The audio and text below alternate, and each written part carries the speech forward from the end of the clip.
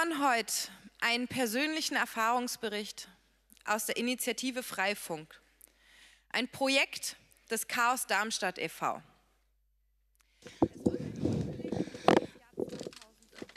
So what we're going to look at is what's happened in the past year, 2015.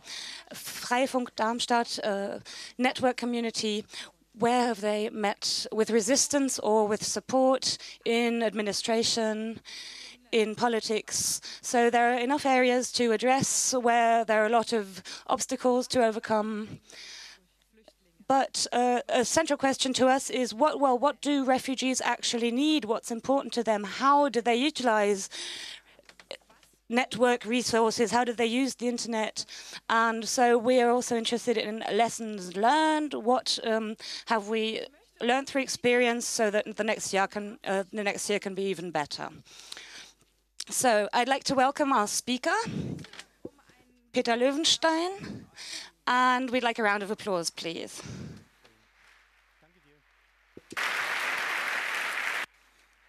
Thank you.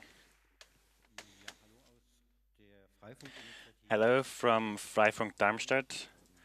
That's where I'm from, Chaos Darmstadt. So we are initiative and project, and we think it's an initiative because it doesn't really have an end so far. My personal experience, because I'm gonna give some positions that isn't shared by everybody, and I just want to stress that point. So that's the overview over the last 12 months. So that's not necessarily, doesn't necessarily mean that we did Freifunk for refugees in this time frame, but this started only in the summer. And for me it was different because I was also candidate for the parliament of the state parliament, and yeah, Freifunk was one of my political points, and I brought this to the media attention. So then the refugee wave arrived, and there was the question, what do we do about that? The refugee homes are not well equipped with Wi-Fi, and so what do we do about that? It's not easy to discuss or to organize because we do this in a local plenary with everybody. We did made contacts to local companies and similar, and we got input from that made us continue and made us stronger. So I'm not going to talk so much about the technical details today. Maybe I can summarize them in such a way that with the Freifunk routers,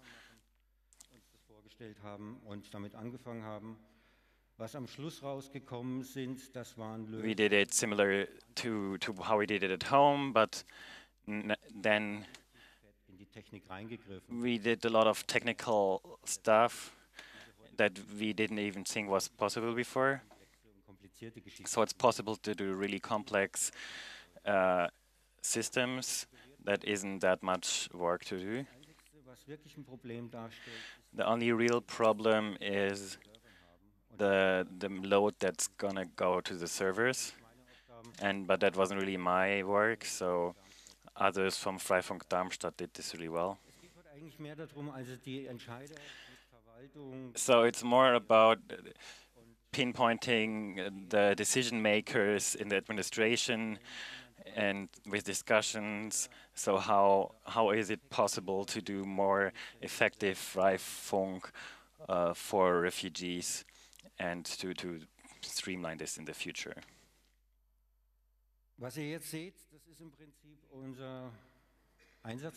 So this is like the area where we're active. The white spot in the middle is Darmstadt.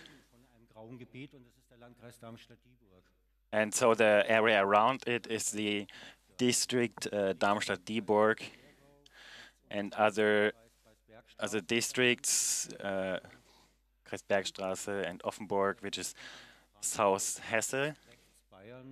So then there's Frankfurt, Bavaria, next to it, like Rhineland, Pfalz. Palatine, all right. So it's like a relatively closed area, Darmstadt, and all the areas around it that are relatively different from how they are connected to each other or connected to the internet. So it's like 16 megabit maybe, or it's more in the companies, obviously, or universities. So in the political area, it's very different between the districts. Like Darmstadt has a green majority magistrate, a green mayor, and in Darmstadt-Dieburg there's an SPD, Social Democrat minister with green support and has around 130 homes. So there's, for example, one place in Babenhausen which like 1,500 refugees in a former barracks. So in Darmstadt itself, it's like several homes from 350 to 500 inhabitants and many smaller ones. Ich hatte mich vor dieser Geschichte hier bei den einzelnen Parteien und auch bei den Fraktionen darüber erkundigt. I had asked the different parties and the groups of the parties in the parliaments, and so it's important because it's an important point in the upcoming elections, local elections. But we try to stay independent of every political spectrum.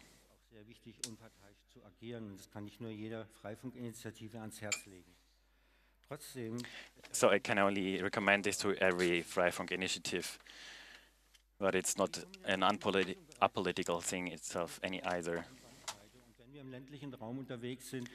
So we just need bandwidth, and in the rural areas, it's very important to ask like people you know or ask local IT companies if it's possible to collaborate with them to use some part of their bandwidth.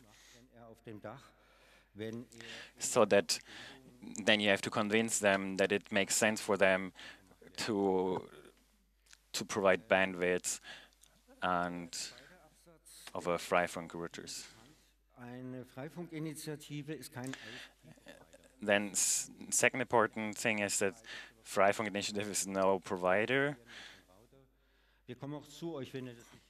So we're going to help you with installing the router and setting it up. And the routers are bought, and we just give like free support with problems.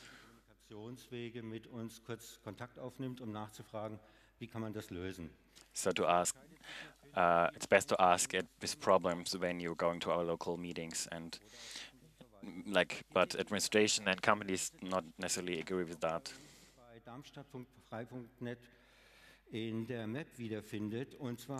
So that's like one of the homes as found in OpenStreetMap that we started connecting in November with the bandwidth provided by some people living next to it that we beamed to the home. So the red dots is one client from the refugee home that's connected to the Freifunk node. that was a small solution that we started with, and yeah, it repeated at another home. So we just wanted to find a solution at first, and then we have 300, 400 with the start, and then you have, so you know, then if you have 16 kilobit for 300 foreign people, it's not very much, and you don't get very far.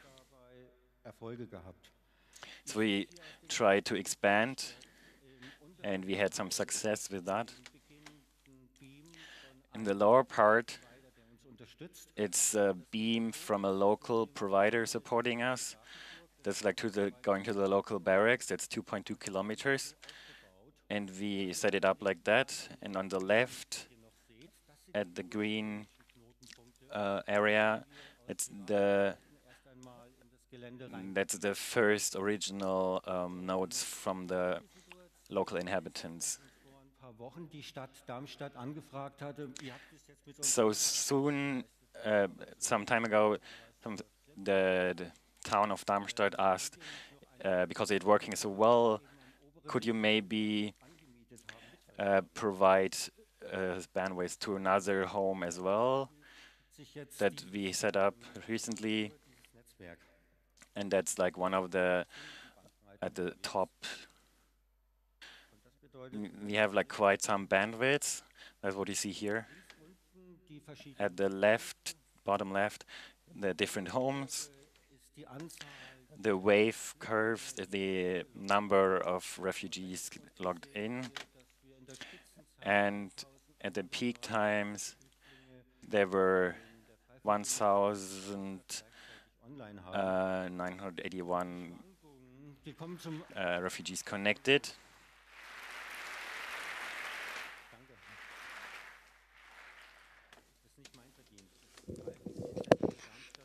So the applause doesn't belong to me really, but the Freifunk initiative altogether. So I'm more the publicity person. But the outliers here that you can see, that's just the daily irregularities because of specific time. Obviously, at night there's not as much going on. But what you can equally recognize quite well here is where we had technical difficulties ourselves, like from October 1st until the day before yesterday. This was the actual amount that we could provide.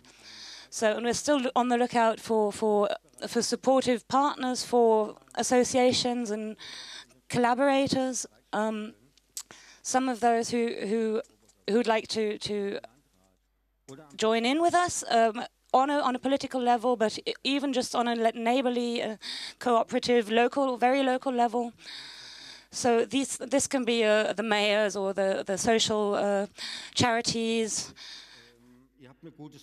and of course politicians.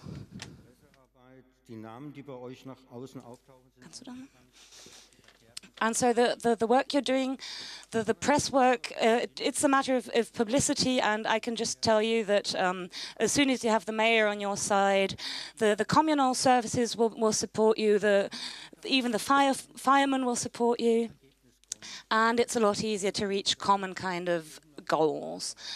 And that just by the experience that you know that support comes top down in administration, you can utilize that. So we also try to contact and inform the local council and trying to improve things for individual homes. And so in October we basically just started creating reality of 3 sports training halls that were turned into homes.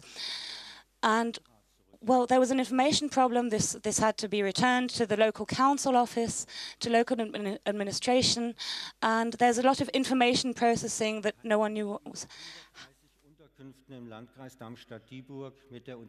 Well, in this, from these 130, the places they were not provided, or there were supposed to be 130 individual connections provided, but turned out that we couldn't provide that.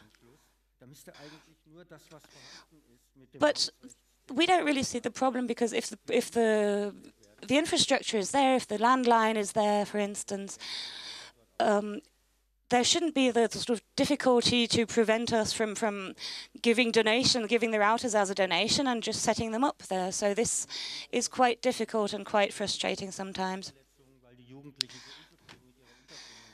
So in some cases, we had, even in Darmstadt, there was almost riots broke out between young people in the home, because just the living conditions were so appalling. Just the level of frustration of things, that have to be addressed and have to be changed. It's quite, hard to find a way to reach your goals. But, we might be angry, but we can't enforce things just by pressure. So we're trying to talk about what we can attain.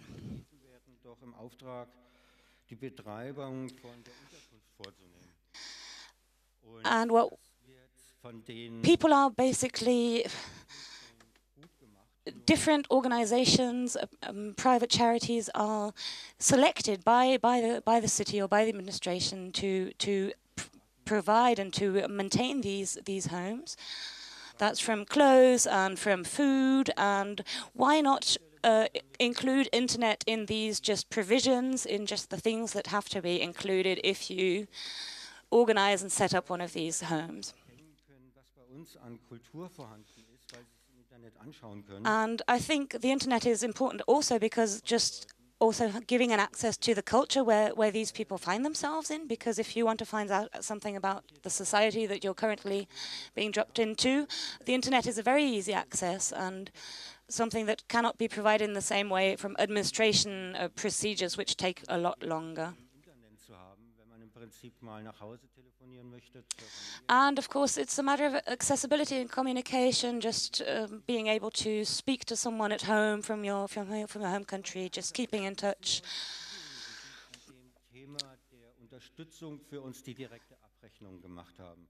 And regarding other roles in support in the support community, the fire forces were quite important, and especially the coordinators, and we eventually did manage to get all these stakeholders somehow on the same page and enable this collaboration to be functional.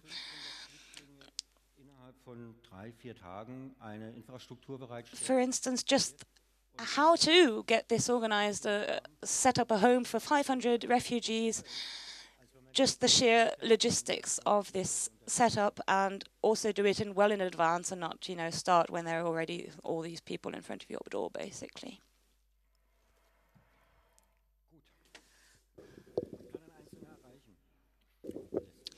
So back to the question, what someone individual, every single one of you might be able to manage and support in this. I think it's a lot more than you think.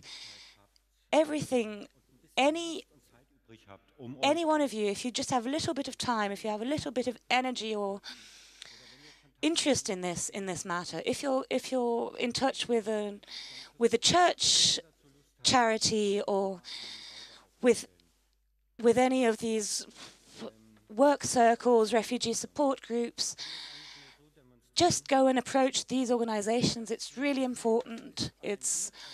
And you're sure to find someone and be able to support in various ways. Well, what you can see here is like a ready-made refugee internet cafe set up basically by one of the Freifunk community members. And this Freifunk person was collaborating with a home administration and being at least serious and professional enough to get along with them or to make progress. And so they managed to get these three seats, these three internet cafe seats approved, and now they're so successful with this that they want to extend it to 10 more computer places. And so it's rather clear that the use that this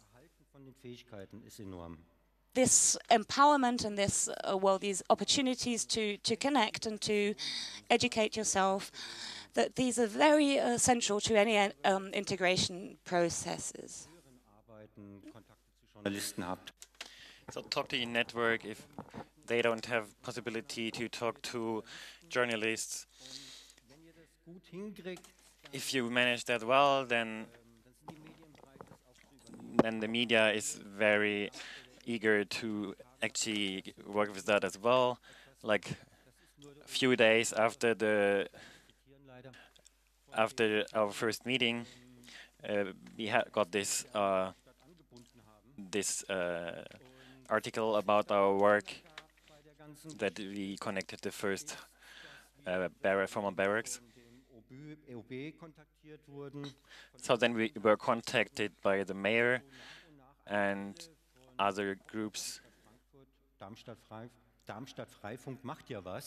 So, and yeah, okay, Darmstadt Freifunk is actually doing something, great.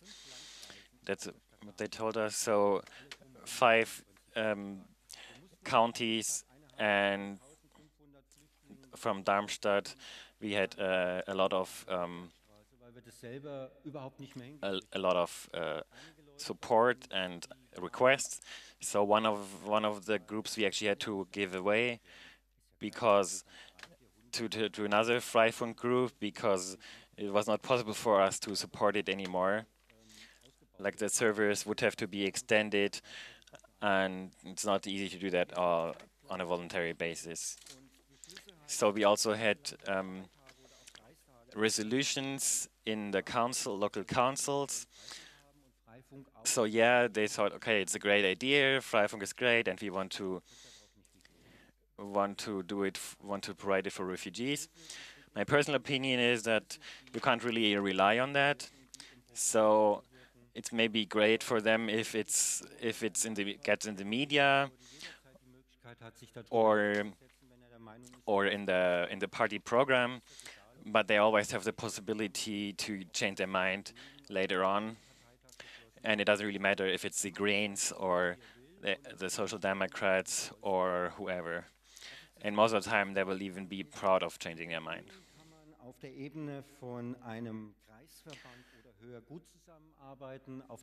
So with the Greens, like on the district county level or higher, you can work very well, but below that, it depends on the persons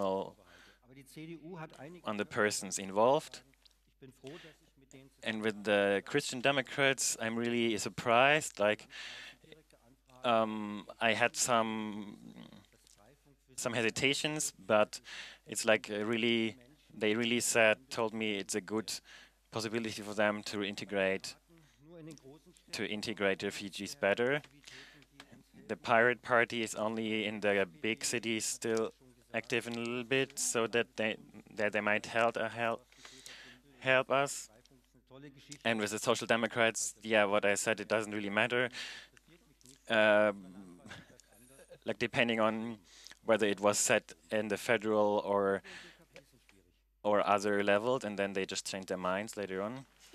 The left, the very left, and the DKP are very difficult. Do you want to know more about it? Okay, that's going away from your question time. We have a coalition between DKP and leftists, and the basis of Darmstadt-Dieburg. So we have to ask the questions: if we are not in the situation that the refugees are set better off than people getting hearts for. So the DKP didn't think that was really funny. That funny. So the person should be removed from the list, and so the coalition broke apart because of this this person's opinion. But even then, I didn't want to, I wouldn't join with DKP to try out setting up Freifunk. But I don't really think DKP is like on the position to go into that. But that's just my personal opinion. So, internet service providers are not our competitors.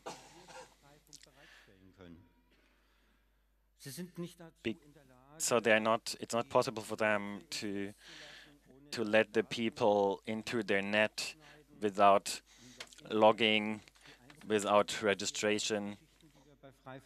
So all that stuff that we don't do with Freifunk. And the sales teams also are not really set up for that as a commercial company. And then, yeah, Freifunk or like Wi-Fi hotspot, okay, we don't really know what that is. Then we first have to ask the persons, the handy workers, if they can do the cables in the homes, and so it's quite difficult to work with them. So with us, the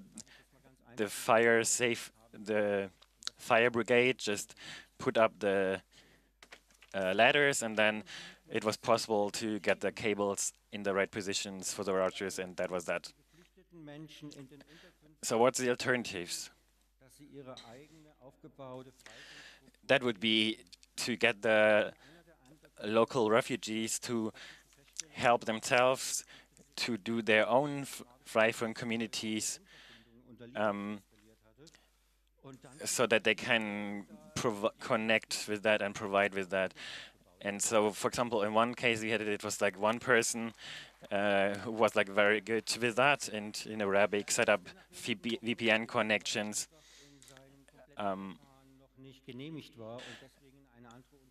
And yeah, provided VPN access for other inhabitants and to conflict regions. So there's some really good people, and every community shouldn't let them just stay bored in the homes, but should like try to engage them because of their they have a lot of potential.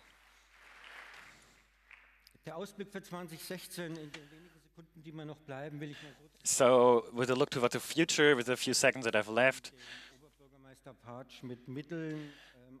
so Freifunk Darmstadt got a lot of support from the mayor, so we didn't have to use a lot of donations to set up Wi-Fi at the homes, but maybe we are like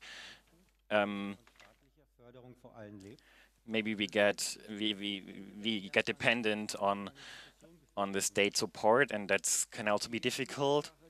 And is it then still Freifunk? And yeah, that's the problem. And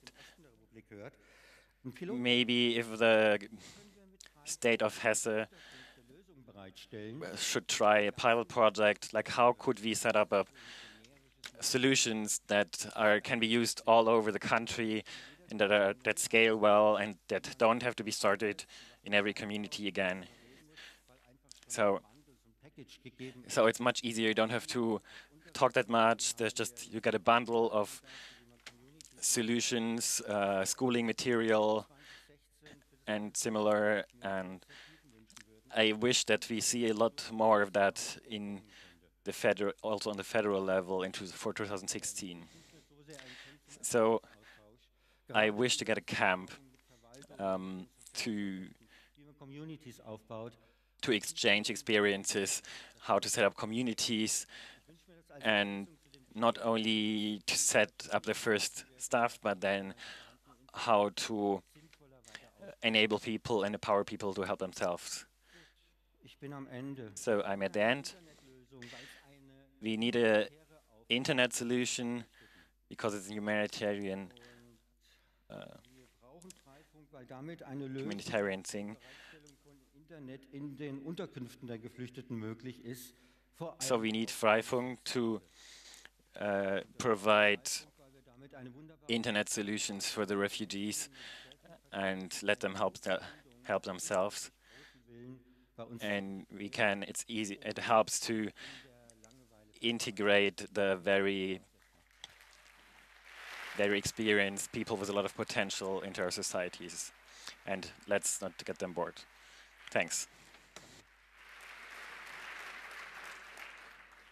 Leider haben wir keine Zeit mehr für Fragen. Well, sadly, there's no more time left for questions.